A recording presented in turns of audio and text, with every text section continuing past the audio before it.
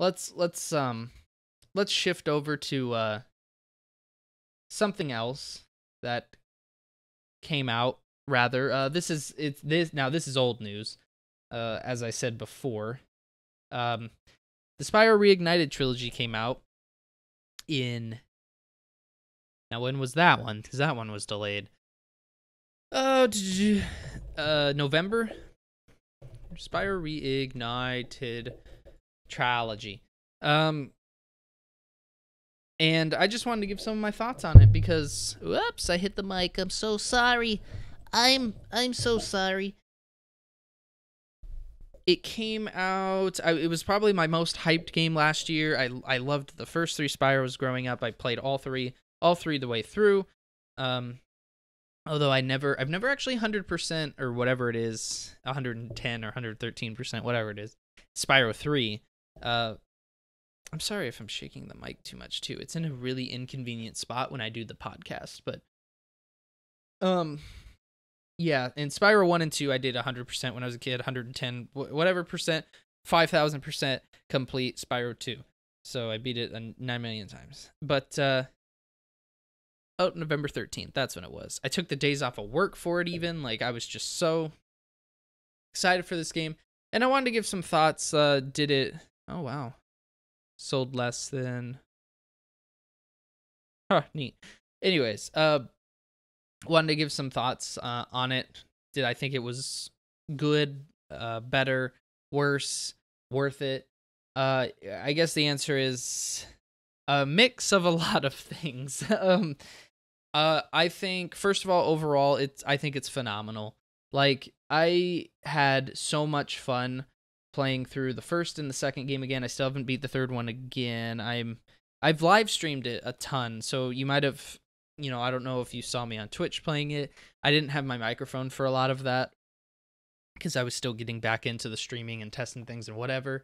So, yeah, but I played a absolute fuck ton of Spyro on Twitch, and I think that graphically it's phenomenal. The controls are the best improvement in all 3 games. They're amazing.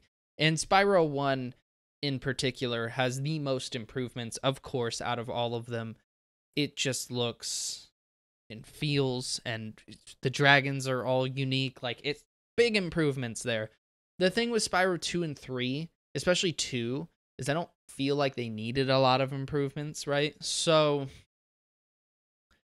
there is other than graphics, but there is like that feeling of like, wow, Spyro 1 feels like a huge jump, and then Spyro 2 and 3 feel like less of a huge jump. But they thought of everything here. Like, if you're a hardcore Spyro fan, if there's things that you can, they got all the voice actors back consistently. They put, if you want to use the original music from Stuart Copeland, this guy right here, they have that in the game. They have this like dynamic music thing where it's like when you're running, it plays this little drum thing while they do the remixed versions of the songs. So the thing is, you can't really bitch about the remix versions of songs, and some of them are good, are really good. A lot of them are actually, because they have the old ones too. The number one thing I really wish they did was they did the Halo CE and Halo 2 remake thing where you could hit the back button and it would switch to the old graphics. But I know that PlayStation games are a lot harder to like emulate, so that would have been a little bit more difficult than like doing it with Halo, because Halo, correct me if I'm wrong, but I don't believe that with Halo CE and the Halo 2 anniversary they did built from the ground up. These were built from the ground up, if I remember correctly. So I can understand why they didn't have that. Still kind of sucks, because that would have been so cool, like this picture, like to just hit the back button and be like, wow, look at that, that looks so much older. But no, you can't do that. So but the levels are fantastic. Anybody that was like worried about this is why I hate outrage from before things come out. I'm going to go off topic for a moment. Like, remember when like this game was perfect? It was so perfect. And then the one knock on it, right? Was, sorry, I'm typing and talking at the same time. The one knock on it was like that it was going to be like not multi-disc, but you had to have the disc, or you had to, what was it? 2 and 3 were not going to be on disc. Only Spyro 1 was, so you had to download those and you couldn't play 2 and 3 if you were offline or whatever. And it's just like, there was a lot of people who were like, I'm canceling my pre-order. And it's like, fine, fuck you, go cancel your pre-order. That's not a huge deal. I know it sucks, but that is not a huge deal. It caused an outrage. That's what I don't like. If people would just like complain like, oh man, that kind of sucks, like, because I can't play 2 or 3 now. There is going to be some people who don't have the online and blah, blah, blah. Yeah, that's a legit complaint, but I just don't think it was worth outrage. And now that the game's come out, you don't hear any of that shit. All that's gone because, first of all, it was phenomenal. Like, seriously, I would put this, for me personally, I'd have to think about it harder, and I usually do this, but I haven't thought about what my game of the year is. But this might be it, even though it's a remake, and not even just the biasness, like, it's just really well built. Like, the whole game, it holds up so well, and everything looks better. Like, you know, at first I saw Ripto, and I was like, oh, God, he went from that to that? No, he's great. He's great in the game. I will say, I don't remember who said this. Maybe it was Kedikarus on YouTube. I did watch a video, and they said something about the voice acting is a little bit more generic at times. I think it was his like top 10 things he didn't like about Spyro Reignited. So watch that video and watch that point he makes. He makes it a lot better than I could. I do agree with that. I thought some of the voices were in Spyro 1. In the original trilogy on the PlayStation, the voices sometimes felt ridiculous. Like, yeah, God, you'll have to watch that. He explains it better. But basically, like,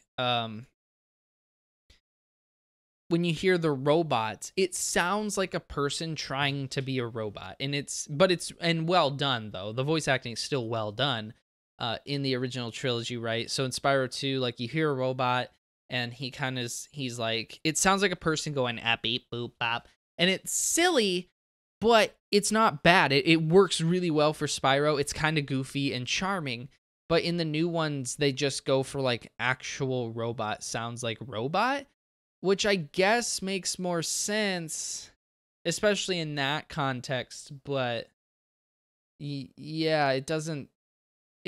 It lost its charm. It makes it less memorable. Or like if you see a character with a cowboy hat, you know he's gonna sound like yeehaw. Like it's not fantastic, but it's whatever. You know, that's nitpicking. This is one of those games that, like, if you complain about it, it's pretty much nitpicking or nostalgia goggles, right? Because, yeah.